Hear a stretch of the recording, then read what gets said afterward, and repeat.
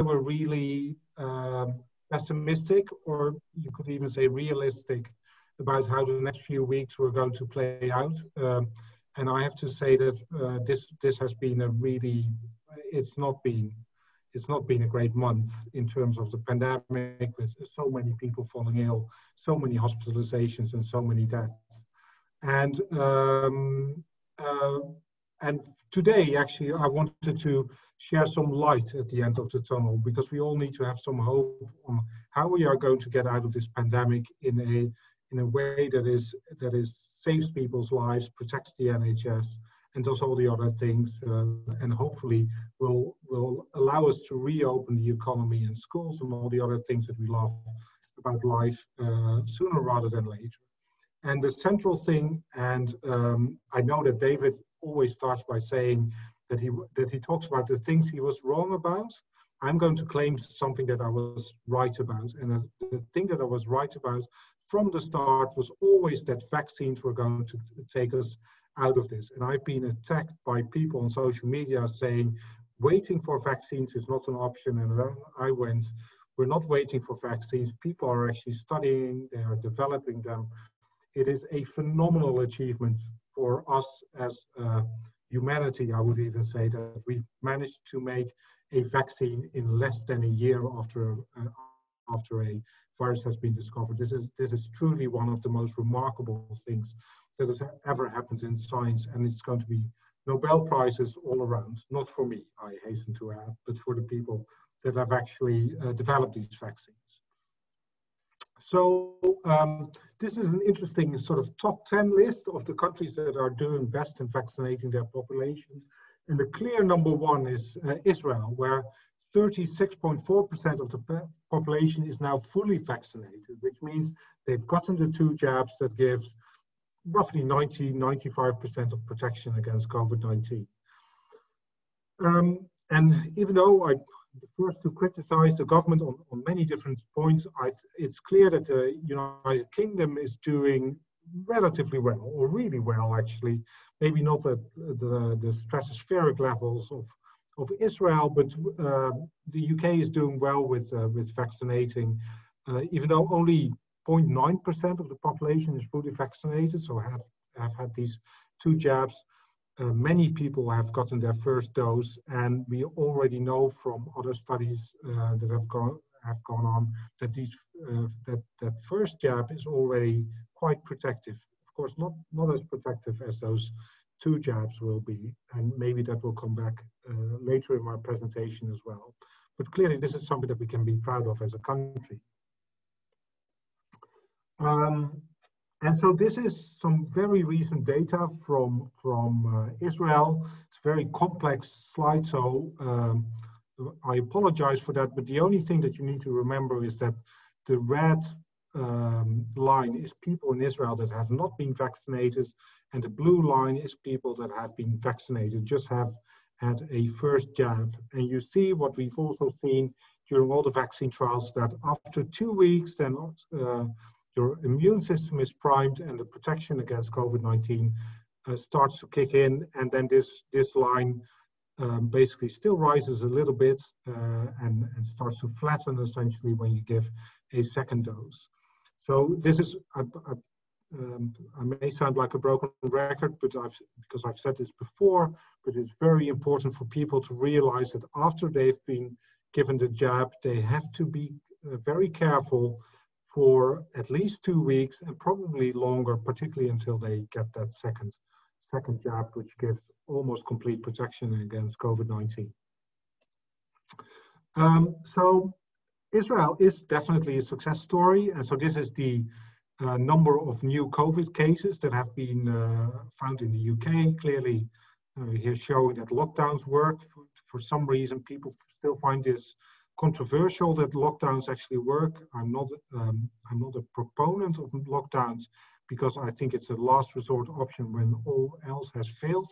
But it's clear that in the case of this crisis that we had around New Year's Day, with incredibly high numbers of cases, there was no other option than to go into lockdown. And of course, you can see then that the number of cases has dropped. So in Israel, there is a lockdown, but particularly there's this massive vaccine drive, and you can see that that also leads to a drop in cases. But you can also see that over the last week or so, that number of cases appears to have stabilized. And there's people in Israel that are concerned about this because they realize even though 35–40% of the population is now fully vaccinated, that's not the level that you will get herd immunity. And so if people start to behave irresponsibly at that time, then you still get, you still have transmission of the vaccine. There will still be people that have to be taken into hospital, and there will still be people that die. So you will only have protection when really 70% of your population will have been vaccinated. And that's something that we need to keep in mind, all of us, because that number is still quite far away in the UK. And I do hope that by summer, this year we'll get close to that. That would be a phenomenal achievement. But during that time, we still have to be quite careful in trying to minimize the spread of COVID-19. So the lessons from Israel for the United Kingdom. So I think the most important lesson is vaccinate as quickly as possible. And I think the UK is doing that. So we're really doing that very well. If you then want to exit from lockdown during this vaccination drive, I would do it gradually. And to a large extent, the government seems to be doing this, although I don't particularly like the way that the media has picked up on the different dates that we are supposed to basically lock down. I think that that's really going to be driven by the number of cases in the community. And as an example of where I don't think lockdown is being released gradually is this policy of reopening all schools and universities on the 8th of March. I would have started with primary schools, then wait for another 2 weeks, then the secondary schools, and then the universities, if only because we already know that primary schools are at the lowest risk of having a role in transmission, secondary schools a bit more, and universities even more. And then the final lesson from Israel is that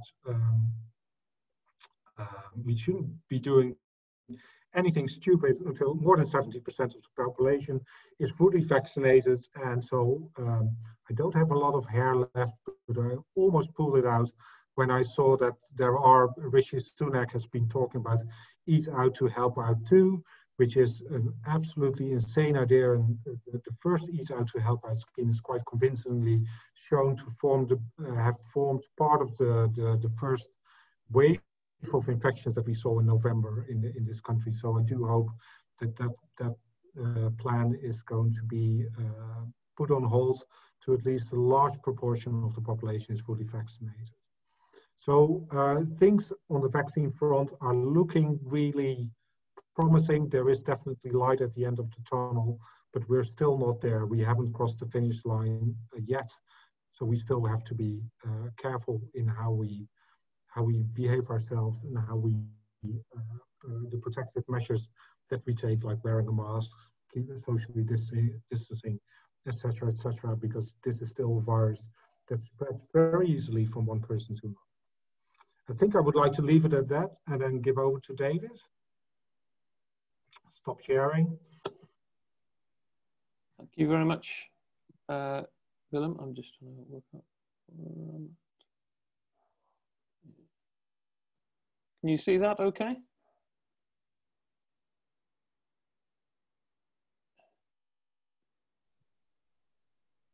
We can see it. Yeah, sorry, yeah. I'm just getting it.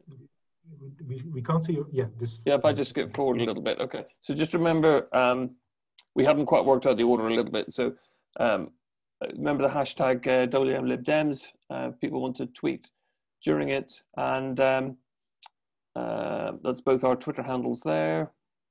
I'm just gonna, we did this before, and actually it is refreshing, I think, to think about the things we got wrong. And I was thinking a little bit back to the last time we met. So this is just over a month ago. And I think actually there was a feeling of dread that people had. And the analogy I made at the time was I felt a little bit like if you think about those silent movies, the woman on a train track with the railroad train coming towards you. But last year we had a blindfold on. This time we didn't have a blindfold, and I knew the train was coming because we could see the community cases going up. Anyway, I've been hit by the train. But some of the end carriages are rolling over me, and I'm going to tell you about what happened. Okay, but I'm also going to say about the things I got wrong as well. But if we go back, the first time we did this, it's actually quite an interesting beat of Bromsgrove history. This actually, I think Tris Harris is on there from the Bromsgrove Standard. The first one we did this was back in April, and I was saying how we needed testing and we needed improved border security. Like Australia. Well, with testing, okay, we've got tests coming out of our ears now, and that's fantastic. What I would say is the border security thing, well, we haven't quite got that. This was yesterday in Parliament. I know there's been a lot of talk about having this Australian hotel quarantine. Well, there's 15,000 people arrive a day. There's only 150 go to quarantines. That's 1%. And there's very little checking of what happens when people come back. So I'm not convinced this is going to make much difference. I'll be interested in Wilhelm's thought on that later. What I think was interesting, we did talk about the various COVID-idiots in the media that had said, everything's going to be okay. One of the most famous ones, Professor Sikora. And we haven't heard a thing from them in the last month, by and large, okay? So it's interesting how the media has kind of wised up that actually they were talking rubbish. But I think for all the reasons that Willem just said, we just need to be cautious. And I just worry that Britain will suffer from its, optimism and want to open everything up. And mistakes can happen because we can see just how quickly this virus can replicate. And if you go back to when Willem was talking about the whole Eat Out to Help Out back in July the 4th last year when things opened up, then there were only 600 cases a day, okay? And just look where we went through and how quickly this can come up, basically. Obviously, we've got the vaccine now, and that's fantastic news, and it does change things. But I was also just thinking what else has happened. So I've been doing quite a lot of work again about hospital-acquired COVID. In the middle there, you can see me wearing this mask like I'm out of Chernobyl. Well, that reflects just how our change in PPE. Try taking a neurological history dressed like that is a challenge. But I have to say it shows how seriously we're taking the PPE issue. And it does very much matter in terms of the community prevalence. And certainly where I work in Sandwell and Birmingham, particularly Sandwell, is very much COVID central at the moment. And although things are going down, it's worrying that those areas, particularly those areas which are were like Sandwell, or you've probably heard of the news, Alum Rock, basically the poorer parts of town, any decrease is much slower. And equally, often those are the areas where the vaccination rates are less. So, this really is becoming a condition of poverty. And that's something that we need to think of, because we don't get out of this until we all get out of this. And my other reason for mentioning is I never would have thought a month ago that I would be involved in not one, but two different cases. Okay, I can tell you about one, and I can sort of tell you about the other one, but you'll understand why I won't. I've been following this since December, and essentially data is extremely important about the way we look at healthcare. And it has been so important for the interpretation of infection control data, PPE, everything has been vital. But this case does trouble me. Palantir is a big US data company, which has basically, it originally got formed with links to, believe it or not, the CIA, security services and immigration in the US, basically. And as part of the emergency planning, they've helped out with the original plans to do with that. For the somebody price of £1, they're now got a contract worth £23 million. And what we're calling for is a judicial review about this process, because they're trying to get a more permanent contract for 2 years. And I think, if you think how well the vaccination program has worked, it's worked so well because of the NHS, because of primary care networks. Whereas conversely, if you look at where things have gone badly and real badly, the whole PPE issue and track and trace and things has largely been from some very dodgy contracts and things. So I think getting scrutiny about this is very important. So that's legal case number one, which is we're trying to basically go for a judicial review. Now, I'm not going to talk about the other case for obvious reasons, but I'm going to talk about a very, very, very similar case in Leicester. I'm just not going to talk about the case I was involved in for patient confidentiality, but it has been a very stressful month. As we all know, just the number of deaths and things like this.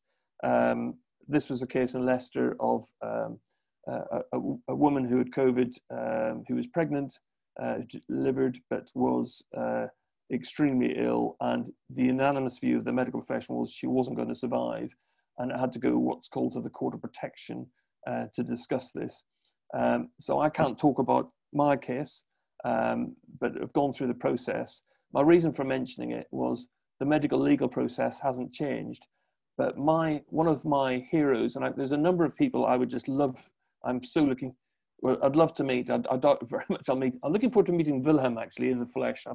But on the right-hand side of your screen is Justice Hayden, who was the judge in the case I was involved in.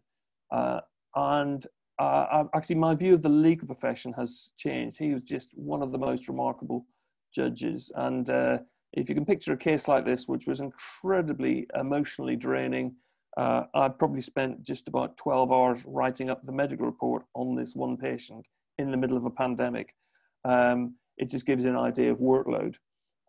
So that was things that happened. That was the other case that happened since we last spoke over a month ago. But things I got wrong, I have to admit, I think back in December, did I really think that we'd be talking about over 18 million people in the UK have had their first vaccine, but they aren't protected until they've had the second vaccine, but that's fantastic.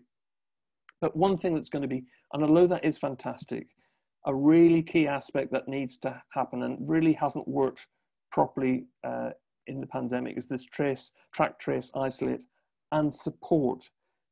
Because as I pointed out, there's going to be variation in both higher numbers of infections, particularly in areas which are socially deprived, and lower rates of vaccination, particularly in areas which are socially deprived. And we really need to work on those areas to protect us all, okay? But it's very easy for those of us who can afford to work from home. Many people cannot, and people need to be able to do the right thing. And obviously, if you get contact at track and trace, you're legally bound to isolate. But if you got the bills to pay, you need support. And so in fact, I've done some FOIs across district councils in Worcestershire. I've got data back from Bromsgrove, Wychavon and Wyre Forest. Just by way of example, Bromsgrove Council talked about this, and of just over 450 applications for these £500 grants to help people isolate. In fact, over 70% are rejected. And it's not clear to me what the appeal process is. And I think this is terribly important, because as we try and suppress the virus, we must be able to support people when they're isolating. And I know of working single mothers who were petrified that if they might catch COVID from their children at school, basically, who got turned down from one of these grants and not able to afford the rent, that kind of thing, basically. So I think this is something that needs to be addressed. We've spent £22 billion on this track and trace system, over £2 million a day on private consultants. You think if we're spending that kind of money, we could spend a little bit of money to support people when they're isolating. And it comes back, these are things I showed in the very first talk back in April. It's boring, but it's basic. We have to control transmission. We have to have the systems in to detect, trace and isolate. We have to minimize outbreaks in at-risk sections, think about preventative measures. And I still find it bizarre, people arguing, oh, maybe we should stop using masks in schools. No, I think masks are important. Think about the importation risks and work with the communities, because we come through this all together. So lots of good news, but we just got to carry on. So I will stop there for questions.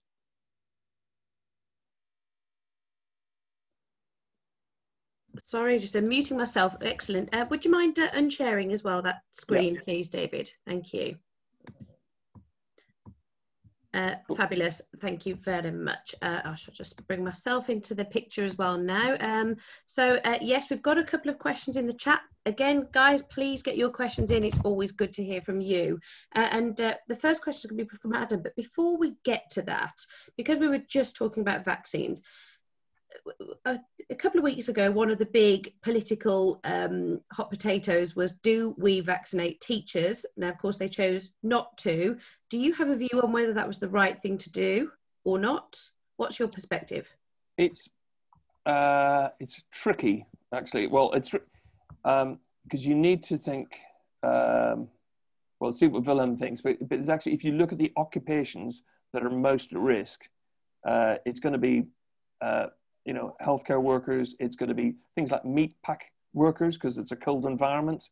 You know, taxi drivers, things like that. So there is a risk to teachers, but actually, I think in some ways the argument's probably moved on because, to be honest, GPs have done such a fantastic job at vaccinating. I think they should have concentrated on the learning disability population earlier. It is tricky, because then it's how you define things like learning disability, because there can be very mild learning disability and there can be very severe learning disability. So it's, you know, I think in some ways the argument has moved on, but I agree with Willem that I think the idea of a big bang, all schools opening at once, you know, it's inevitable that cases will go up, and it's how we manage that risk. As we start, and that's why we have to keep measuring it. We've got a real difficult media environment where everyone just keeps thinking, you know, this is the clock. That timeline, there's a lot of fudge on it that, you know, only if we all behave are we going to stick to that. And I worry, you know, the areas where I work in Sandwell and Birmingham, you know, the rates may not go down anywhere near as fast as they are in other areas. And you know, it's difficult because it does vary in different communities. Okay, thank you very much for that. So, Willem, have you got a view on that? Yes, go ahead, Willem. Well, I'm first going to say it's complicated, and to some extent, this is not a question that you maybe should be asking me. This is like an ethical discussion, so you need to almost have a professional ethicist here in the room here, because it's like weighing the value of human life, and I work with microbes. I'm not trained for that. So correct answer. I'm yeah. And I'm going to say to public health to some extent as well. Yeah. So that it is. I think that the government's policy of starting to vaccinate the elderly and then working their way down until the vulnerable, that I think on the whole that's a good strategy. I think particularly with primary school teachers that the risk is not that high to catch COVID unless children will need to wear masks. I agree with that completely. So I think on the whole I agree with that strategy. Something that is worrying me a little bit is, and that's something that I said a month ago, where I went, it may not make me very popular, but I think we should be vaccinating our prison population with some urgency. I don't think that has happened, and basically that's an environment where COVID is spreading very quickly, and which is causing a lot of suffering among both the people working in the prisons and the prisoners themselves. And I do hope that those type of institutions will soon be vaccinated as well.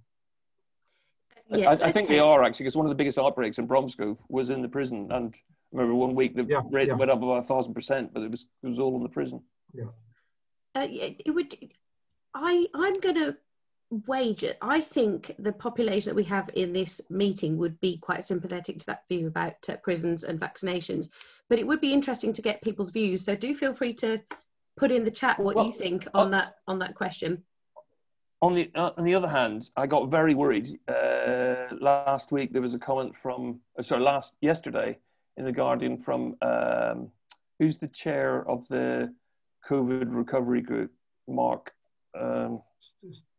Yeah, you know, the Conservative MP, who's so right-wing group, and was arguing that we should open up, And, you know, if people don't want to be vaccinated, that's their problem, okay? Which is completely the wrong approach. You really have to work with communities. And, you know, there is a lot, it's actually understanding the anxieties that people have about vaccination. And that's equally true even within healthcare professionals, believe it or not, okay?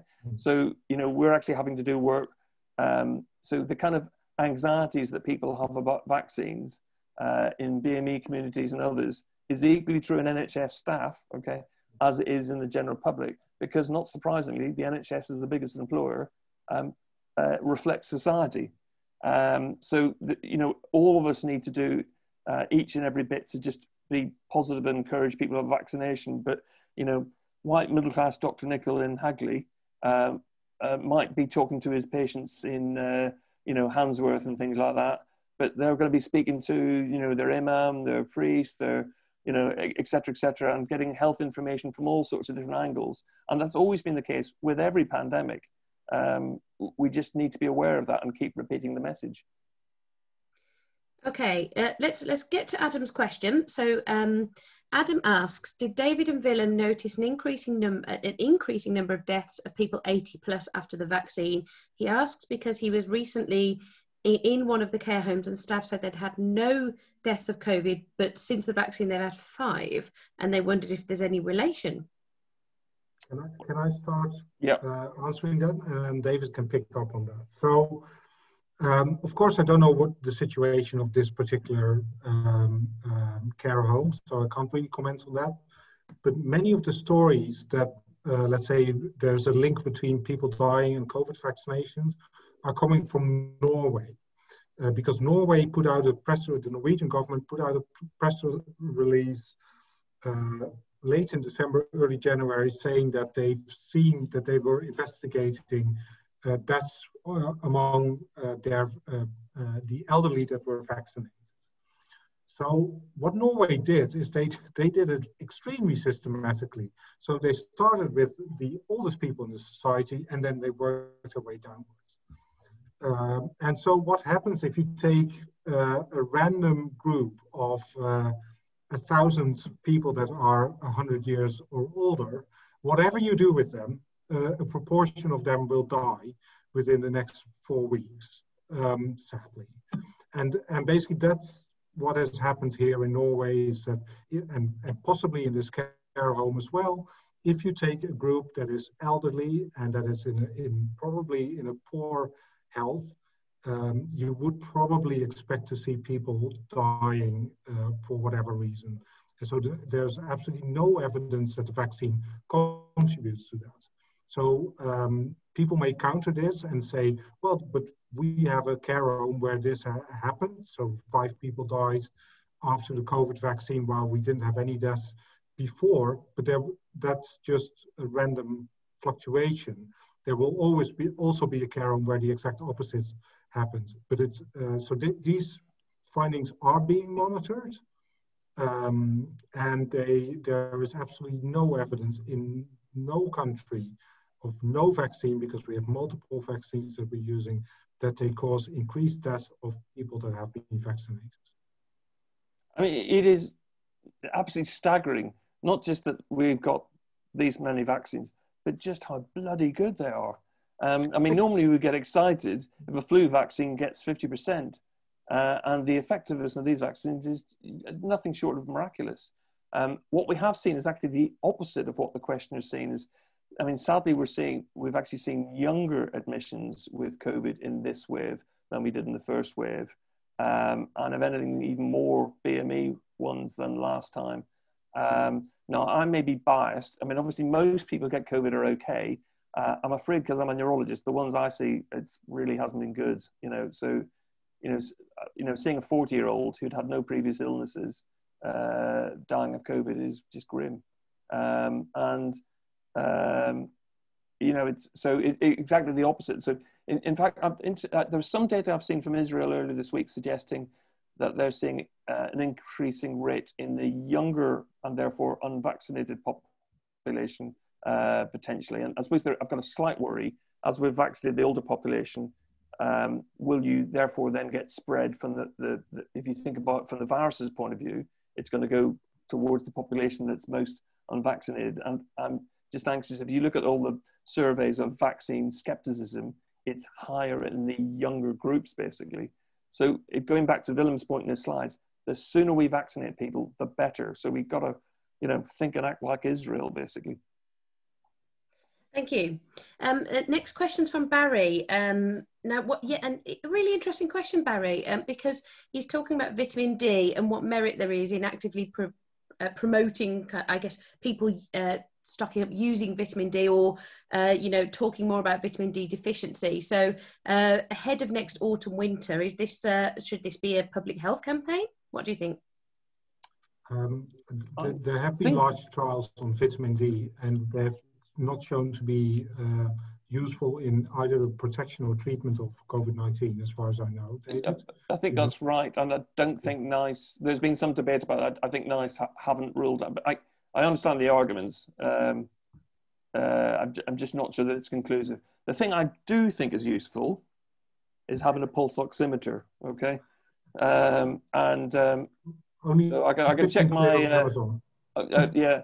I must admit I got one for, I can check, 99%, that's excellent, okay.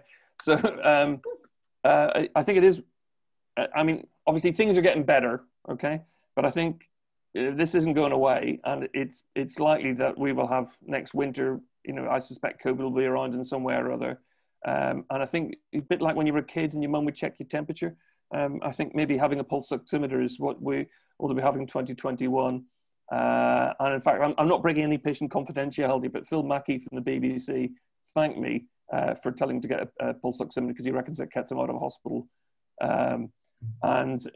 Basically, what you need to know is what your baseline oxygen saturation is. And if it's anywhere near 94%, you need to be speaking to a doctor, I would suggest, basically. And part of the problem with COVID is that people get this what's called happy hypoxia. They think they're okay, but their oxygen has been very low. And that's probably what caused a lot of the deaths in the first wave, basically. And, you know, treatments are now much, much better. And, you know, not just dexamethasone, but the tocilizumab and other drugs and things like that are making a massive difference. Equally, that causes its own problems because obviously people are then in hospital longer, which feeds into the whole ITU side of things. So, you know, at peak, our intensive cares were running at 200%. Okay, I remember seeing one patient in, you know, like, I'm a neurologist. Okay, I'm not a surgeon. Last time I was in an operating theatre was 30 years ago. Okay, I had to go to an operating theatre to see a patient in an operating theatre because that's where the ventilator was. Okay, so you know the NHS was really, really, really stretched. And David, if I may, because to people who are not medical, that they might think, okay, there's a ventilator there, so that's the last ventilator presumably, because that's the last one you'd want to use, and that's why it's so bad. Yeah, and we were sending patients up to Newcastle. Okay, so at peak there were 4,000 patients in the country on ITUs, and 10% of them were being sent to other hospitals. So you know, I don't think when we were talking about leveling up, the plan was that we were leveling up intensive cares by spreading the COVID love across the country. But in effect, that's what happened. So, you know, we were really stretched because the UK has got one of the lowest number of ITU beds per head of population in the country. But, you know, that's why I really worried, the NHS coped only by stretching to the absolute limit, you know, really was very tight. And, you know, it was, you know, and I worry almost for the staff who aren't used to end-of-life care or aren't used to that kind of illness, who maybe get redeployed, having to manage like the 40-year-old I mentioned earlier. It's really tough, you know, and you know, normally in ITU be having a 1-to-1 ratio, but having a 1-to-3 ratio. So with very complex patients, with all sorts, and it's a multi-organ disease. So not just thinking about the lungs, but you know, maybe they need dialysis, other things as well, basically. So an awful lot of things happening. So it's, I was right to be fairly grim the last time. I'm also right to be feeling optimistic, but only if we all act together and don't do anything stupid. Let's keep on that word optimism, because we've got a question from Judy Priest next. So thank you for your question, Judy. And she says, We haven't heard about any variations recently. Does this give you any hope? Over to Willem, they're still around. I've heard a lot about no, I've heard a lot about variants recently. That is one of the most pressing concerns, that we will have variants that escape the vaccine. And yeah, I'm not entirely sure what the situation is right now, because there is clearly the South African variant, which seems to be escaping at least partially from the some of the vaccines, but I don't know exactly which vaccine. So I'm probably and there's a Brazilian one as well. And then earlier in the week, I read about the Californian variant, which the Los Angeles Times were talking about. So I'm afraid we're going to have to get used to variants. And you know, I think it's, but you know, can't emphasize enough how fantastic the vaccine is, and technologically it is relatively easy. In the same way that they think ahead with the flu vaccine and think, well, actually, which variants are likely to be prevalent next winter? Can we just rejig the vaccine a little bit, and you may need to have a booster? But you know, I think the whole media cycle, we just focus on the next few weeks. I'm afraid we need to think of really the next year, couple of years, basically, of how we get through this. Sorry, you may not be expecting that, but you know, we're going to be here for a while. Thank you.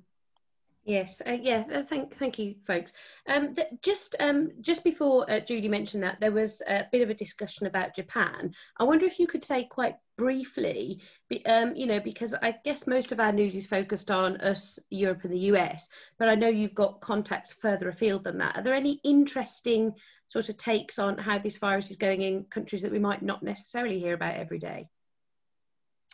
Well, my take on it is, the countries that have managed it well, there is a high level of trust in the government, in the organisation, and you know, okay, probably most people have seen about New Zealand, but not just New Zealand. You know, the way Australia have dealt with it, the way New Zealand have dealt with it, South Korea, and I guess a lot of that is probably because of the experience that they had with SARS.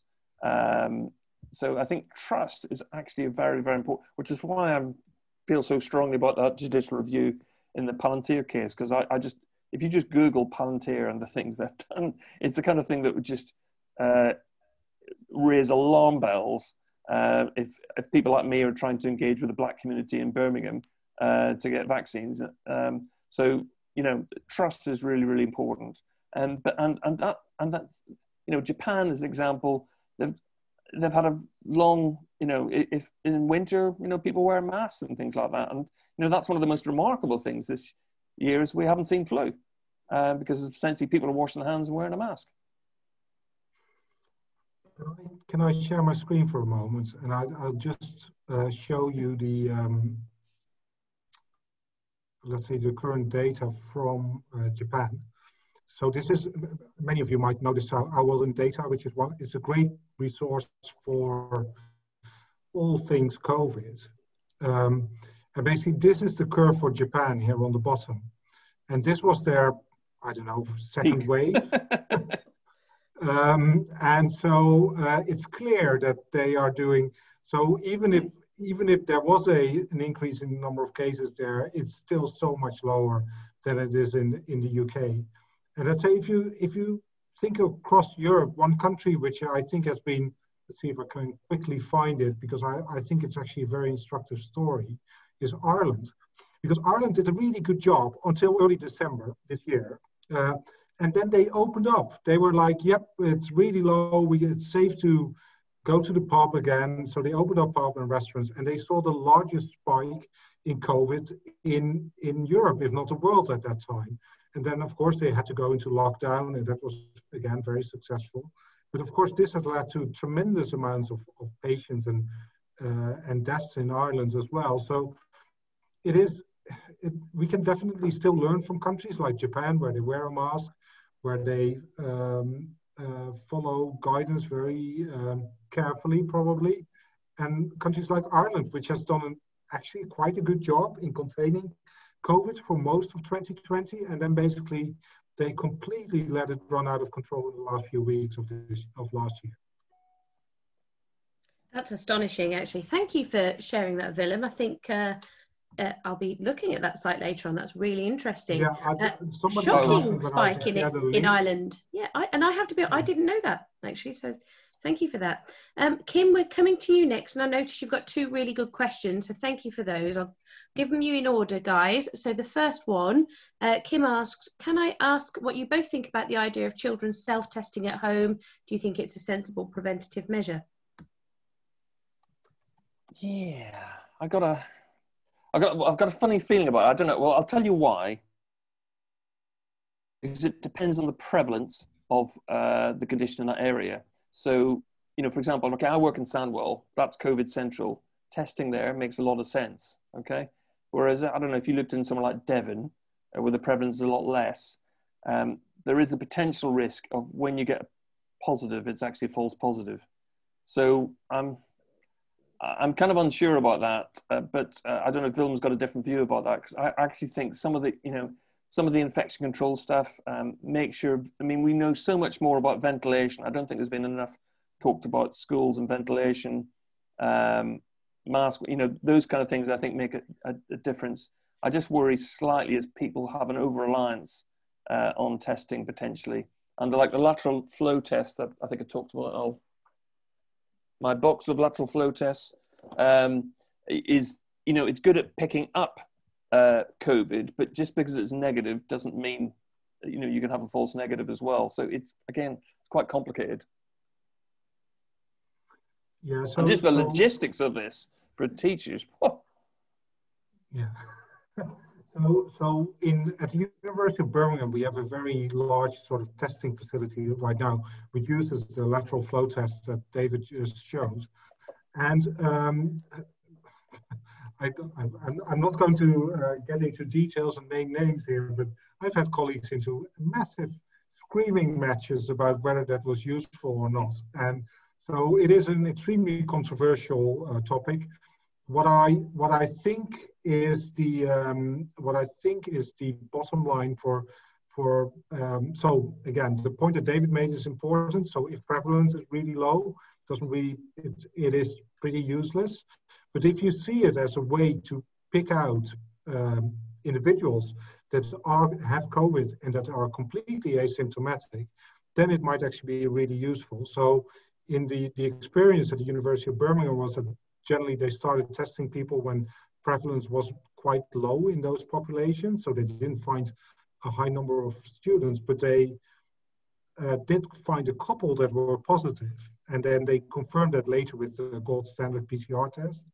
And one of these individuals was extremely positive. So had very high viral load, so was probably spreading it around very easily.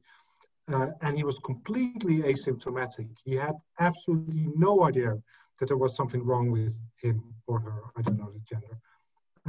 And so if you see it like that, it can actually be useful. But those tests were actually taken by qualified staff at the university that had been trained in doing these COVID tests. I'm very skeptical to have, I don't know, 12-year-olds taking swabs and putting them into these lateral flow devices. I think that is not going to be very useful. Yeah, particularly when they're not reliable already. Oh, is it me that's frozen? I seem to have cut out. Oh dear. Are we back in the room? Good. Oh, that's good, because at least they're not at work. Sorry, I think I'm back in the room now. I think everybody froze for a minute, so it must have been me. So sorry if I'm cutting over you there, guys. Just come back in the room.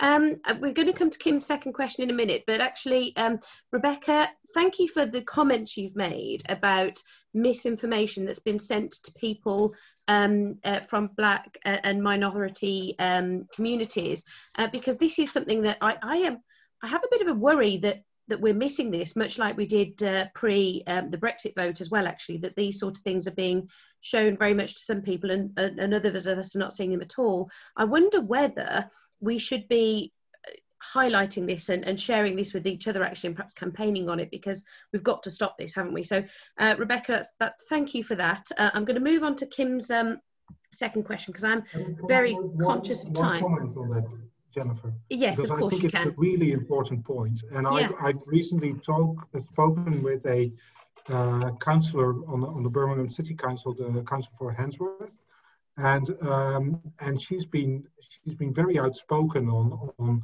let's say all kinds of vaccine misinformation. It's really it's rife, and for some of these are very understandable. For example, members of the Black Caribbean community often refer to as to Tuskegee, so which is a completely unethical study that was run by the U.S. government from the 1930s to the 1970s on African Americans. Basically, they had syphilis and they were not treated because they wanted to see what happens if you don't treat syphilis. And it's an awful breach of ethics, and it is white people generally don't even know of this. And in the Black communities, this is a very well-known story, and so it is really difficult. And I'm very much aware that if I, as a white middle-class male with a funny Dutch accent, starts talking to people from those communities, that doesn't really work. And we have to work with, let's say, the leaders of those communities, like the councillors and imams and other people that have really large networks in these communities to try and fight vaccine misinformation. They are safe, they don't make you infertile, they are halal. I'm probably missing a couple of very important other pieces of misinformation, but this is crucially important going forward. I'll tell you a funny story. Okay, so I happen to know Adil Ray, Citizen Khan, and I've been pestering. I had this image of having Citizen Khan driving up to the vaccine centre, going, "Get the vaccine, bloody good." But in fact, he'd already had it planned. So I don't know if you've seen that video he's done. It's absolutely brilliant. But I'll stick to my day job and stop being a script writer. Very good. Yeah, no, I think that's a really interesting one. And Rebecca, I think we need to, as people who care about this sort of stuff, we need to find a way to really challenge this. And of course, if we don't know it exists, that's a problem. So perhaps we can highlight that in the virtual HQ. Obviously making it very clear that it's utter cobblers before we do so, but at least we've got a chance then of knowing what misinformation's out there, and we can challenge it. Can I make one other point about vaccine misinformation? I think the most important, so sorry, maybe it may sound like I'm picking on you now, Jennifer, but I don't mean to. But you said it's utter cobblers. You're right, it is, don't get me wrong. But that's in a way of a strategy to try and convince people to get a vaccine. That's not how you do it. So I'm just going to say that now. So how you do it? If somebody comes up to you and says, "I'm concerned about vaccines because I don't know side effects, making you fertile," you'll have a conversation with them. Like, why are you worried? I can show you these data. Do you think that's convincing? If they say no, it's all a conspiracy or whatever, you can try and say no, but it's been shown now in many countries like Israel, it's safe, and so you have that conversation. At the end of the conversation, you say, and I do hope that, so please make up your own mind, and I do hope that you take the vaccine. And then you stop that interaction, and then you let the other person's brain work. It doesn't work by shouting people saying, "That's complete nonsense, just take the vaccine." That's not constructive. Yes. And I also admit there is a part of the population in every country that will not take a vaccine no matter what. And then don't waste your time on trying to interact with these people, because I'm afraid they are beyond convincing for taking a vaccine. Sorry, I have very strong opinions about it. I know, but then that itself is a challenge in NHS. I have my Hep V vaccine because I work as a doctor, and there will become an issue where actually it does need to be mandatory, but not today. Right, I was just about to type it in, but Rebecca, I can see your hand up. Now we have got a couple more questions, but let's let you come in and say what you want to say. So one of the ways I tackled the misinformation is I looked at the messages on WhatsApp that my mother-in-law had been sent and I searched vaccine conspiracies, looking for other conspiracies with the same photographs. Yeah. And I managed to find one from 6 years ago related to the MMR vaccine. So one of the images have been used quite a bit with that, because it's the same old story over and over again. So I just started saying, this image is from this, and they've just changed the text. This is something that's been shared before, to try and debunk it, because I think simply saying it's a load of rubbish, I agree, it doesn't work. You have to say, well, actually, this is just recycled from earlier conspiracy theories, and you know, give them an understanding that people somehow enjoy spreading misinformation, and the anti-vax movement's not a new thing, it's just more prominent at the moment. Yeah. Oh, and also the speed in which we can pass misinformation is just staggering. Yes, yes, indeed. Thank you, Rebecca. Thanks very much for coming in with that. That's much appreciated. And yes, just in case I wasn't clear before, when we're sharing these things in the virtual HQ, what I want you to be is clear that, you know, we're not sharing it because we believe it. We're sharing it because we want to raise concerns that this is the misinformation that's out there. Because I wouldn't want you to share something in our virtual HQ and it make it look like you're in accord. And of course, there's always a problem as well with sharing these things, because then you raise their profile as well. So we've got to do that carefully too. Okay, so coming to, I've lost you, Kim, but it was a good question. It was about the vaccines, wasn't it? Where are you? There you are. So Kim's question is, based on the people I've known who have been vaccinated, the Oxford vaccine seems to have more side effects than Pfizer. Is this the case? Yeah, I'm you know, basically, whatever you get offered, I'd say yes. I really wouldn't get picky about this. In fact, I wish I meant to show a picture of my brother in Moscow having his Sputnik 5 vaccine. So, you know, so I'm not that convinced. Maybe I should ask my wife. She's a vaccinator, but I'm not too.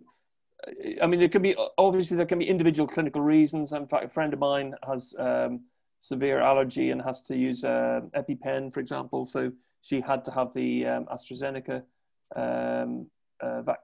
You know, so it was. But those are individual cases, basically, rather than a general theme. Okay. We've got 2 more questions in the chat, and I'm conscious we've got 3 minutes, so let's try and get them done. What do Willem and David think of the Education Minister's advice that parents should decide if their children should wear masks in school?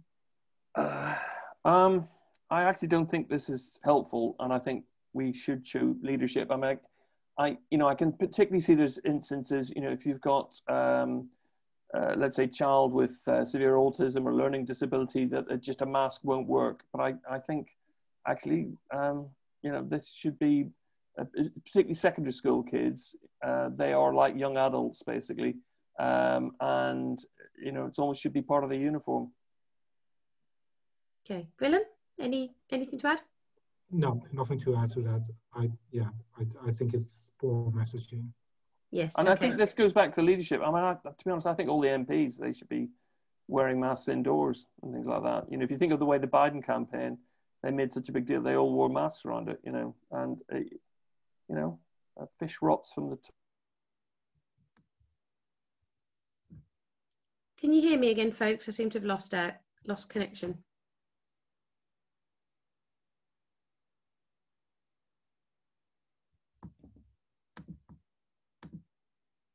Can we take Mel's question about the Hi, COVID folks. test? Yeah, I've stopped my video because it seems that I'm not. I keep cutting out. My apologies for that. The vaccine passport issue, that's a tricky one. I guess I can see it.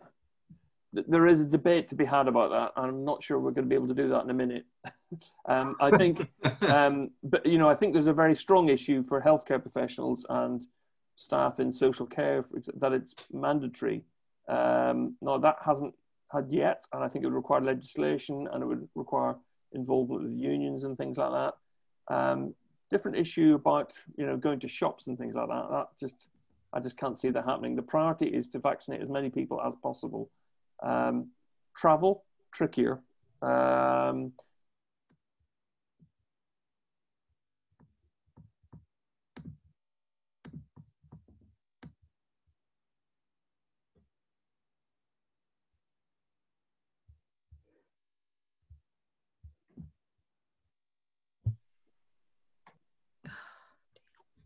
I'm going to, so I think Jennifer is struggling a little bit. Yeah, with sorry. no, that's okay. I'm back in the room, but I've taken the video off just to make it a little bit easier. We've got, yeah, my sincere apologies to everyone. I don't know what's going on all of a sudden.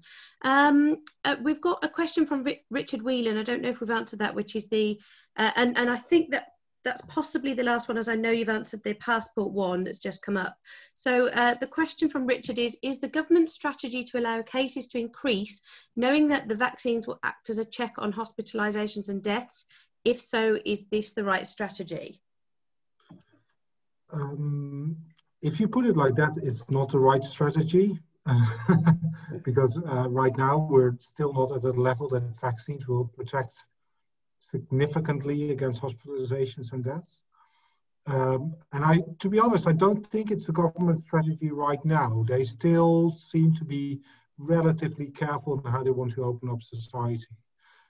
I do share the concern that I suppose many of us, if not all of us, have, that the government is going to reopen too soon, with people not having had their second jab or not having more than, 70% of the population having full protection. I think that would be risky, as is being demonstrated right now in Israel, where they're finding this right now, that even though they have 40% of the population vaccinated, their number of cases seems to be stabilizing at a relatively high level.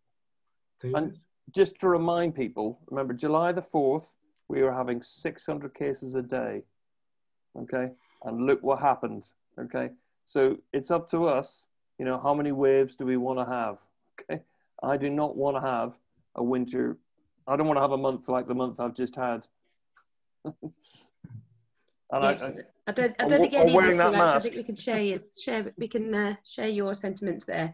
I think we've certainly answered all the questions, and sincere thanks to you both again for being here.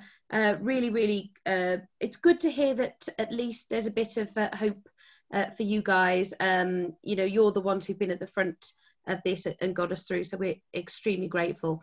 So yes, thank you. Now, David has put into the chat, asked for anyone to chip into Bromsgrove Lib Dems. I think what you do know is all of that money is going to be put to good use in campaigning hard in that area. So if anybody would like to chip into that campaign fund, please do. And on that note, I think we'll bid you all a very good evening. Thank you so much for coming and joining in with us. And thank you very much again for your questions. Really great questions from you and very much appreciated. So the question, do we do another one? But then the next one, should we do it, I don't know, Willem and me in the pub garden? It could do, yeah. I was thinking that just beforehand, because, I mean, on a practical level, everybody's really getting into campaigning now. So actually, yeah, it might be tricky from a distance, but people are going to be making calls. It's going to get to a point where people are going to be doing something every day before the elections. And my goodness, we want to get some good election results, don't we? So, but yeah, maybe from the pub garden. Pub garden, maybe, yeah. Sounds like a good idea. At a distance. To be perfectly honest, I think that means that the next one will be in August. That's interesting. Yeah. Yeah. Okay. Yeah. Well, we'll watch this space, shall we? But with those words of caution. Indeed. Yeah. But yes, thank you so much. Don't forget #WMLibDems. Don't forget, if you want to support David, it's in the chat. And do feel free to you know, make any comments as you go out if you've enjoyed it. If there's something we didn't cover and you'd like to, do feel free to put that in too. But if not, enjoy the rest of your evening, and thank you so much. Thanks a lot. Thanks. Bye.